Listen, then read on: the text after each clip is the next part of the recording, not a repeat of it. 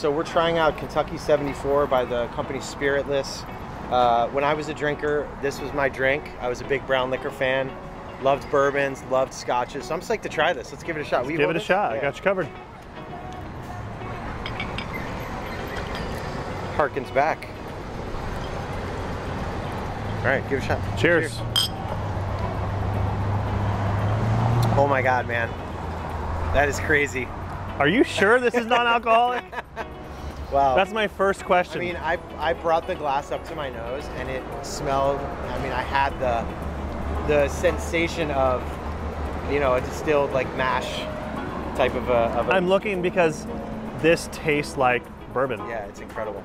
It tastes like bourbon. It smells like bourbon and tastes like bourbon. Wow, wow, wow, wow. They extracted the alcohol, yeah, retained the aroma, essence, yeah, and the taste. It's crazy. That's incredible.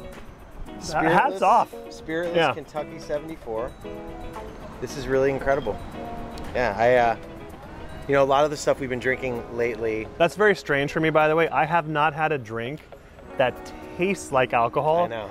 in 7 or 8 years. I was just going to say the same thing. This tastes like it. I mean, it really is. Yeah. Well, it's impressive in that way. Have you had any of the NA beers? I really haven't. You know. So this reminds me of like the best of the non-alcoholic beers, the ones like Athletic Brewing Company and some others that make like IPAs that literally, I mean, it tastes like an IPA, but it's non-alcoholic. So yeah, I was gonna say, like, a lot of the stuff we've been trying lately has been, you know, it's had like a fruit or a tea base. You know, it's sparkling, so it's got like some effervescence, but you know, it didn't have that like alcohol kind of bite. No, this listen, does. Yeah. This is a drink for somebody that wants to think they're drinking alcohol and they're not. Yeah.